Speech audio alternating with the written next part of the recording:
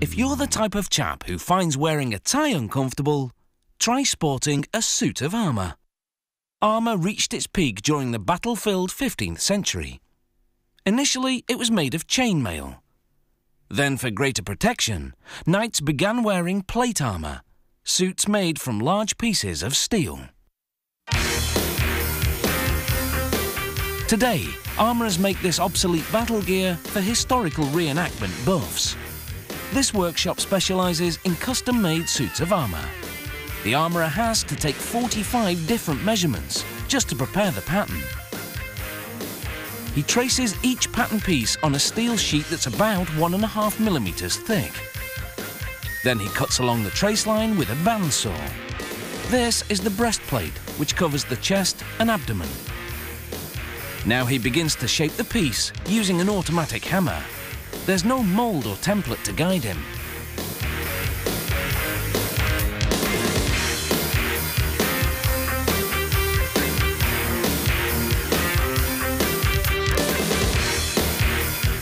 Now that he has the basic shape, he refines it using a handheld hammer.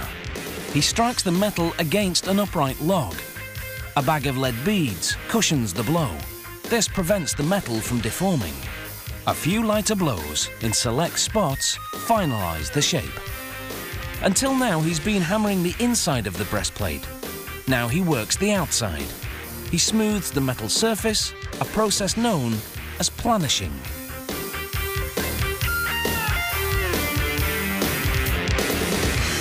Now using a different automatic hammerhead, he stretches out the breastplate's bottom edge to form a rim angling outwards. He places the piece on an anvil, then using a hammer, planishes the rim. When you wear this heavy metal breastplate, the rim takes some of the weight off your shoulders by distributing it over your hips.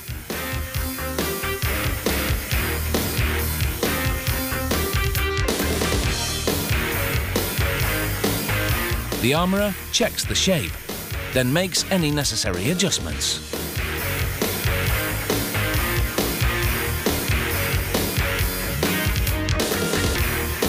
Now, using several different hammers again, he works his way around the rest of the breastplate, gradually rolling the edge onto itself to form a rounded lip. This is a lengthy process. At each stage, the armourer shapes the metal slowly and carefully. You wouldn't want to upset that knight.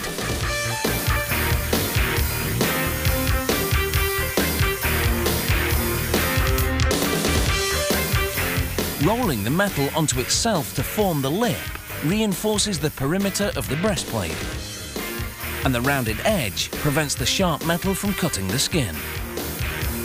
The breastplate is now ready for the finishing touches. First, the armourer smooths the surface with medium grit sandpaper. Then with fine grit sandpaper. Then the last step, with fine grit paper and a polishing compound. Some breastplates have an articulated styling. For this model, the armourer uses 3 brass rivets to attach the sections. He fastens them loosely to enable the pieces to move.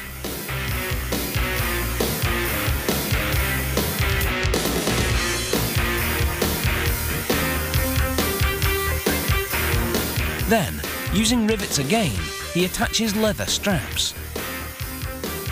A suit of armour is made up of about 20 different components, such as the front and back shin guards, called greaves, armour and leather gloves, called gauntlets,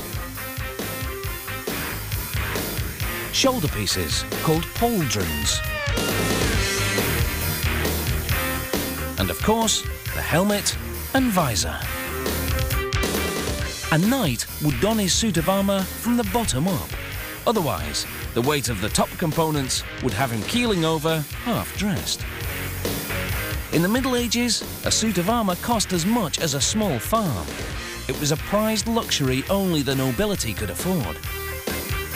These suits cost thousands of pounds, so being a modern-day knight in shining armour doesn't come cheap either.